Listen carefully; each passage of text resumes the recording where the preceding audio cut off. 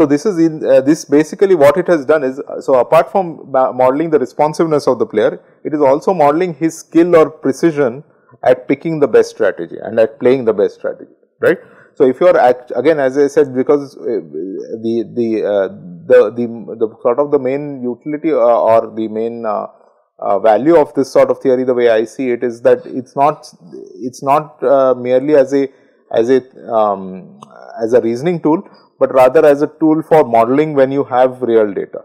So if you have real data of, say, players that are playing, a PUBG or something like that, what is going to be the skill with which they are going to play a particular pure strategy? You want to model that based on past data. This is the sort of model that would be very useful. Okay. So this lambda models the responsiveness of the player and also models the skill or precision of the player, the precision with which he plays pure strategy. Okay. So I'll just write out now the more the general theoretical concept here. See, essentially you can build up a quantal response equilibrium using what is called a quantal response function. You can take a quantal response function, and using that you can build up a theory of quantal response. So what is a quantal response function? So quantal response function is one that satisfies the following. So it's firstly a function that takes your vector of payoffs and produces a mixed strategy. So Ri will map a vector of payoffs for player I and produce a mixed strategy for player I. Now Rij there is the jth component of that mixed strategy. Mixed strategy is going to be a vector of probabilities for each pure strategy. Rij is the probability that it gives to the jth strategy. Okay. So Rij has to firstly be greater than 0 for every j.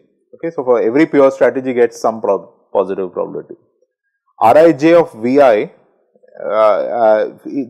if you look at this as a function of Vi, which means is a function of whatever you put his vector of payoffs, right? It's as a function of that, it is continuously differentiable. So it is continuously differentiable as a function of this, which means that if your payoffs change slightly, you should not have a big jump.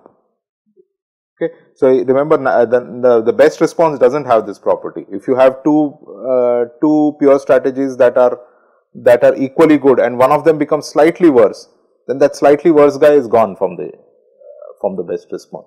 It's a sudden jump. So this continuous differentiability is the smoothing that it does from where it makes some allowances for suboptimal strategies, right? That is the essential nature of a quantal response as opposed to a best response. Okay. So this has to be continuously differentiable. The other two properties are important for it to be a valid response to begin with. See, firstly, if you change Vij slightly, means if you increase Vij, if you increase Vij, the probability with which you play the jth strategy would also have to increase. So all other things kept constant, if you change if you increase Vij slightly, then the probability with which you play the jth pure strategy would have to increase, right? This is another demand naturally, because you want to play strategies that would give you high, the ones that give higher utility have to be played with higher probability. In fact, and the fourth one is actually saying exactly that if Vij is more than Vik, then it has to be that the probability you assign to to the jth strategy is more than the probability that you assign to the kth strategy. Okay. So which means that if pure strategy J is more profitable than K, then it must get a higher probability.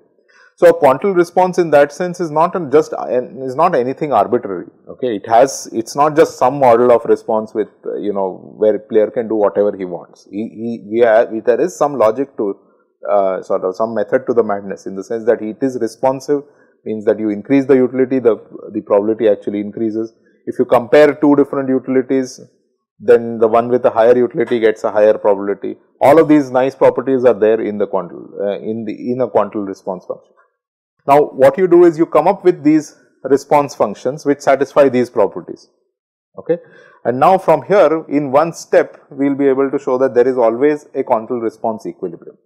Okay. So, what you do is you take, now you take R as R1 of V1 dot dot dot Rn of Vn, R of V is defined this way. Okay, so you put together these responses. Now there is no question of it being a set or anything like that, because the responses actually tells you the exact value that the probability should, R tells you the probability with which you are going to be playing various pure strategies. Okay, so this just defines for you the mixed strategies directly. Okay. And remember, the V's themselves are functions of the probabilities. So what you have is, you have, what you get is that these guys are themselves functions of what you,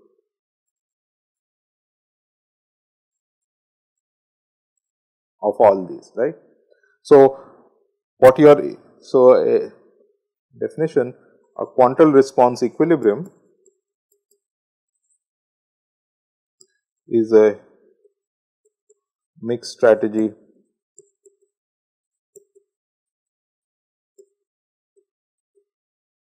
profile sigma star such that sigma star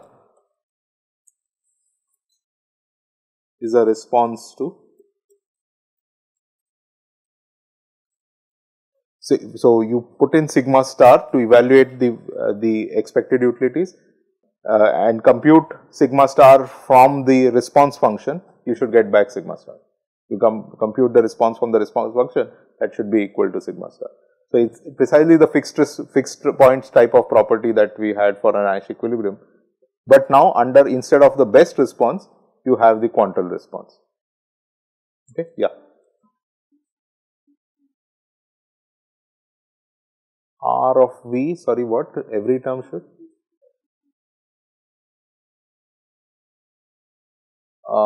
Yeah, so V1, actually I should have been careful here. What VI, actually, let me write it here. VI is VI1 till VI. I wrote Vij, right? So it's Vi this. So this is the vector of expected payoffs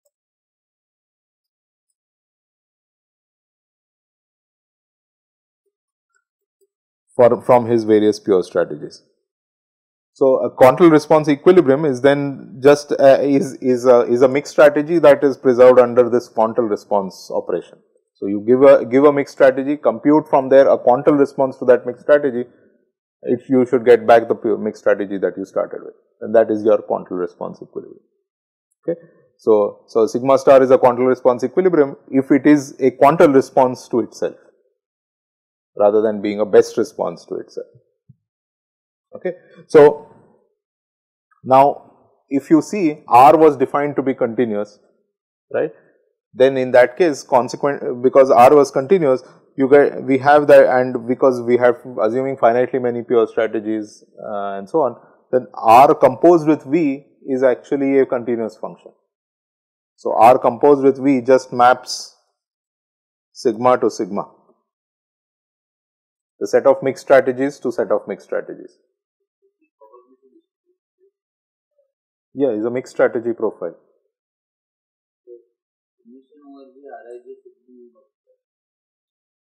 It is Ri is already taken to be having image here. It is a mixed. It is already a mixed strategy. Ri is belongs to sigma I. Okay, so this is a map from here to here. It is continuous, and sigma is closed, convex, and compact. Closed, convex, and bounded. So then again from Brouwer, just like we did today in the start of the class. Brouwer's fixed point theorem implies that there exists a quantal response equilibrium for each quantal response function.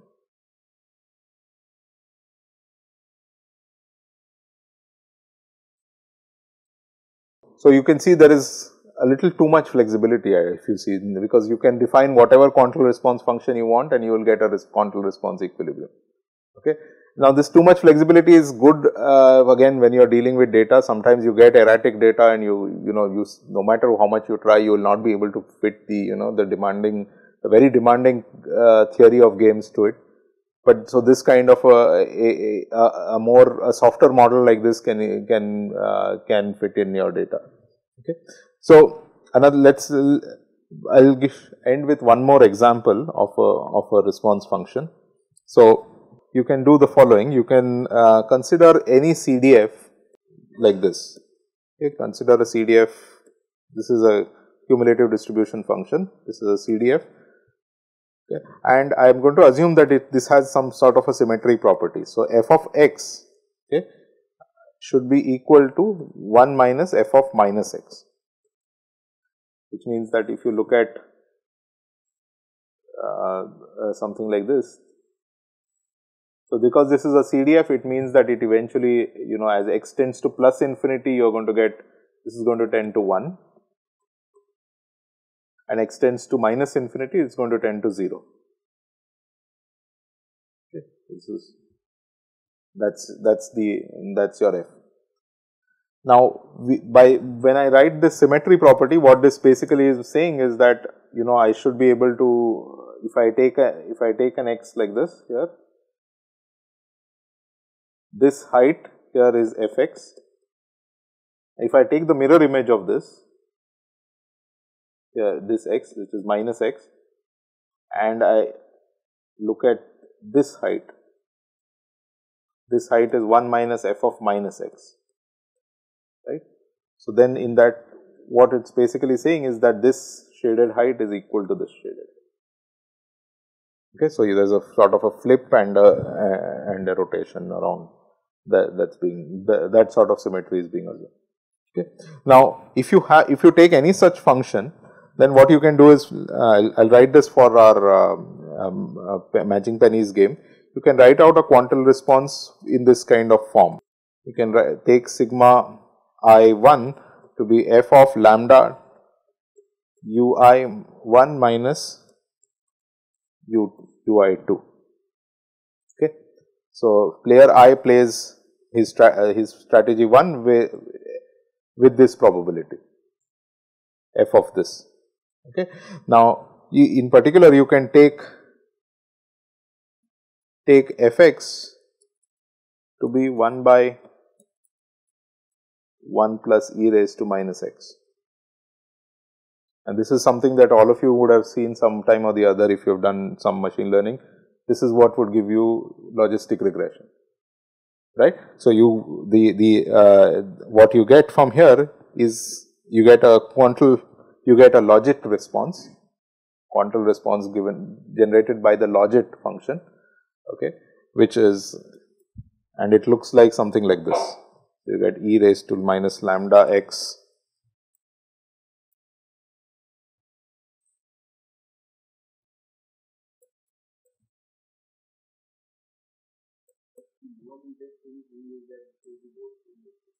Yeah, so that so the exponential, whenever it comes up, many interesting things come up. It's the it is part of the partition function.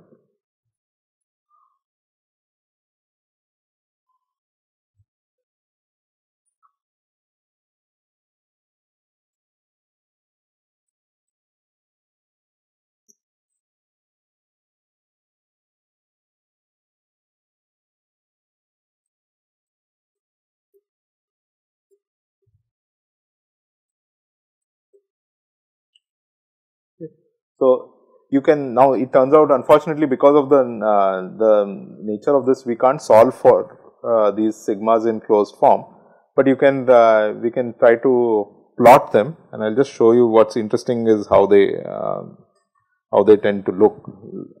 So I have I can just draw this quickly and show you. So on the left, on the x-axis, I have the probability that the column player plays H, and on the right y-axis, I have the probability that row plays H. Okay. So if this is 1 and this is being plotted for x equal to 1 by 10. Okay. So if x is equal to 1 by 10, this column guy plays H, remember, with probability 1 by x plus 1. So so this becomes, this is almost equal, very close to 1. So and the row player plays H with probability half. So this dot here is your Nash equilibrium. Okay, this is 1 by x plus 1. Now you can also do plot the logit response or the Quantal response to of each player as a function of the other guy's strategy. So I can plot, for example, the logit response of the row player as a function of the player as a function of what the column player is playing. So I take the column player's so this as the independent variable and plot the row player's strategy. So it turns out it's something that it actually passes through the Nash equilibrium and it has this sort of form. So this is the logit response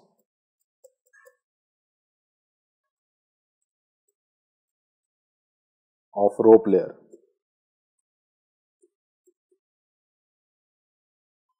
to column player strategy, column players.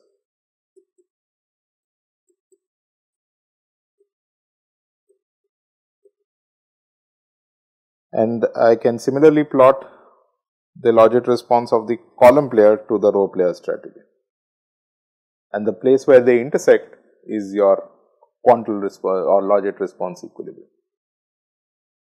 Okay, so here now I am taking the domain of this one is going to be this. This is the domain. The vertical axis is the domain for the green line. The horizontal axis is the domain for the red line. Okay, and wherever they intersect, this is now your logit QRE. And it is distinct it turns out to be distinct from the Nash equilibrium. People have tried to fit in data and all that into this, and they found that the data seems to be somewhere here. Okay, now it's anybody's guess about whether this is whether it's closer to Nash or closer to logit. But but the interesting thing is what happens as x changes. So as x changes, this figure changes quite a bit. I'll just quickly draw that as well. As x, when x, if you change x to from 1 by 10 to say 9, okay. So then in that case, then firstly the Nash equilibrium shifts here. So the Nash equilibrium will shifts because the one coordinate remains at 0.5, but the other coordinate has shifted. So this becomes the new Nash equilibrium, and these red and green curves actually shift, end up behaving something like this. This becomes the red curve, and the green curve becomes something like this, and this point here is your new logit QRE. Okay, so the good thing is, because there is this, so one of the dilemmas that we have when we think about games from the point of view of data sciences, right, is that how do we interpret past data? Okay, is the past data something that is that only an exploration by the players, just some trial and error trying to know what the strategies are, what the opponent's capabilities are, what might the opponent be interested in, etc. Is it just pure, what we call exploration in reinforcement learning and so on? Is it just that, or is the past data already having a strategic intent built into it. So, has the past data been arrived at with players playing with strategic knowledge and with strategic intent and strategic emphasis. So, all these strategies that they have played in the past is not exploratory only, it is actually intended as a strategic move by the players. Okay. So, if you interpret the past data in one way, if you think of it as pure exploration, then the opponent actually doesn't come into the picture. The opponent is just there as noise effectively. Whereas, if you think of the past data as being strategic, right, then the past data itself represents a game, and what you are seeing over there is the outcome of the game, and so therefore you don't know what the players could have otherwise done. You do not know the space of the game outside of what has actually come out as the outcome. So, what the Quantal response actually, in my view, what its main sort of benefit that I have found in my own work and so on is that it gives you this kind of a soft in between model that is partly exploratory, sort of models a little bit of imprecision, lack of skill or lack of experience on part of the players, because by bringing in that factor lambda and so on, and at the same time it has some intrinsic merit as a solution idea. So, it is not completely non-strategic either. So, because if it is in between like this, it gives you an opportunity to model this the game from its previous data, from whatever you have seen players have done previously. Okay, so that's one of its utilities. Whenever you want to do any modeling exercise from data, this is one direction to go.